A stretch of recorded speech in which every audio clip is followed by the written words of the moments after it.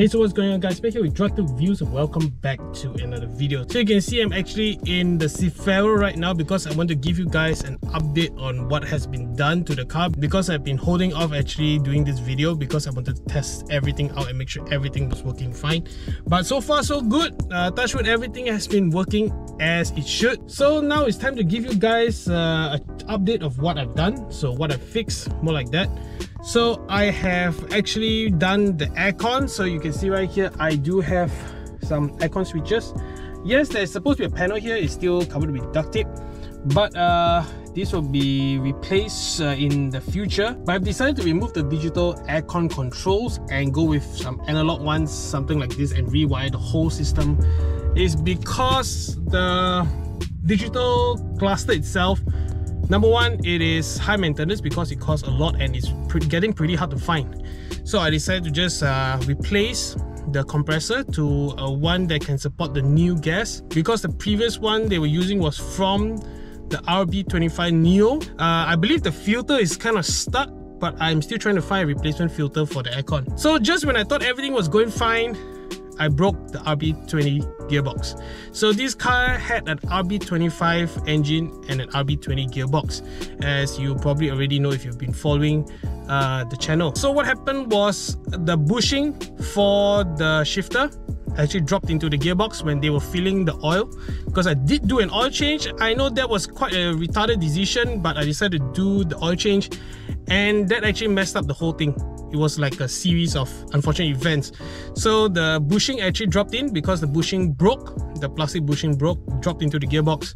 So when they filled the oil, it was already inside there, and when I took it for a drive after they did it, it went inside the gears and started shredding the teeth. So teeth broke from the second gear, I believe, and then the second gear teeth went into other gears and broke the other gear's teeth.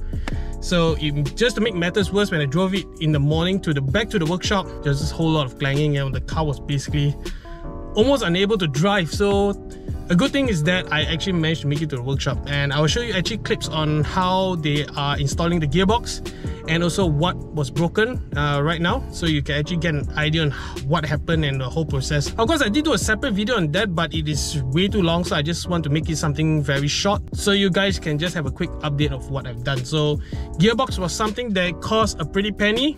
You know, the market these days for the RB25 gearbox is so rare. It's so hard to find an RB25 gearbox that's in good condition, but good thing is that I managed to find one. The first RB25 gearbox that actually was installed in this car was giving some problems, so a good thing that I sent to a reliable shop like Dazzle, so they managed to get a replacement RB25 gearbox. The pricing of the gearbox depends on the market. Right now the price ranges from 6,000 to 8,000, 9,000 ringgit. Depends on the condition, of course, and also where you buy it from. And also I had to do the long shaft, which cost around 300 ringgit to get it welded and cut. And on top of that, the shop actually updated me and said I had to also do the small little pin for the manual conversion, because this car was originally an auto RB25 setup.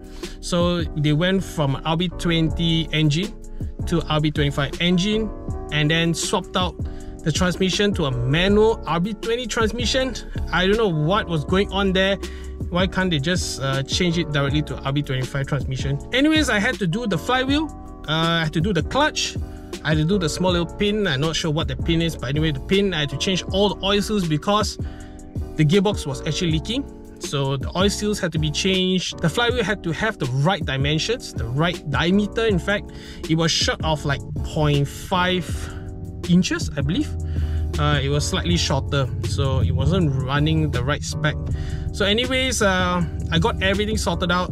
It almost cost around 8,000 to 9,000 ringgit just to get it done. Besides the coolant external reservoir, which I changed to a Proton Persona reservoir, is a modified version.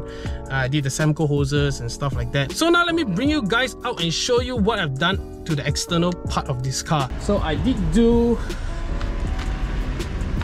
some daylight running lamps for the front. You can see these two right here. So they are daylight running lamps and also signal lamps. So I did connect them to the side light, so they would turn on along with the fog lamps, so they all like join together, and also the signal light. Okay, so that's about it for the update. So far I've spent around 10 grand for all this stuff that I did, excluding those minor stuff. I bet like if you budget 11k in total, excluding the front absorbers, because I'm not sure what to do with them right now. But assuming that I do manage to service them, they will cost around like 250 ringgit, around that. So it's not too bad. I mean, overall for the age of this car, I think the maintenance, it is pretty okay. I mean, the gearbox, the good thing is, you know, changed to the right spec that matches the engine. So it's RB25 gearbox with the RB25 engine, which is perfect. Of course, the ratio is longer, so it's not as fun, but you do get to drag the gears because of the longer ratio as compared to the RB20, which was like short ratio, so you know, you have to shift it quicker. But it was fun, like, you know, you can like launch the car and stuff like that, but you can't really do it with the RB25 gearbox. Of course, you can do it, but you do have to do some mods to the engine, like bigger turbo upgrade. You can do standalone. You can do quite a lot of things with this engine. This engine is pretty versatile.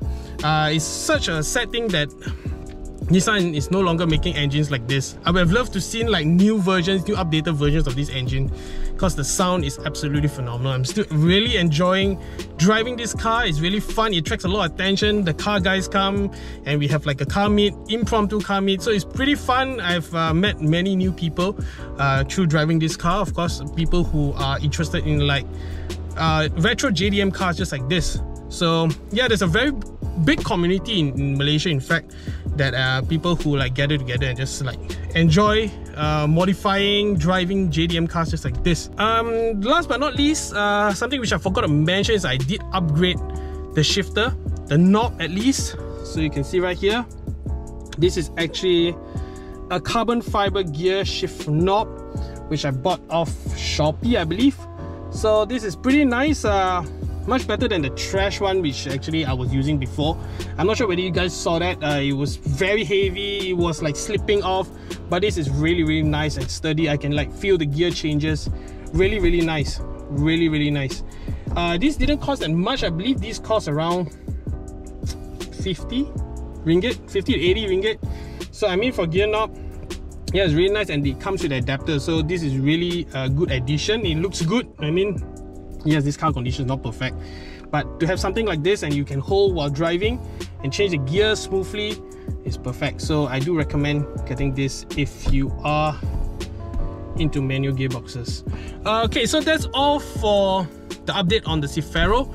I will definitely be doing some other things. If I got a budget to do so, I would definitely want to go for a bigger turbo, go for a standalone, probably do the headers, redo the exhaust, because I believe this exhaust is too drony in the car. I would like to go for something like a Fujitsubo or something like that.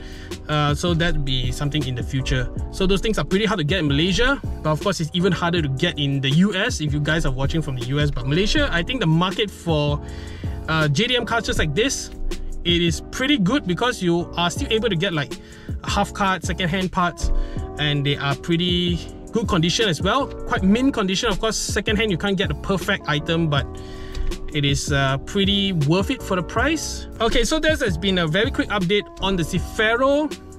If I did miss out anything, I'll leave it in the description below. But anyways, this is what are the major things that I've done, and so far the major cost, at least for maintaining this car. So thanks guys for watching, and I hope you guys like this video. If you did like this video, give it a thumbs up, and also subscribe to this channel for more content just like this one, and I'll see you guys in the next video.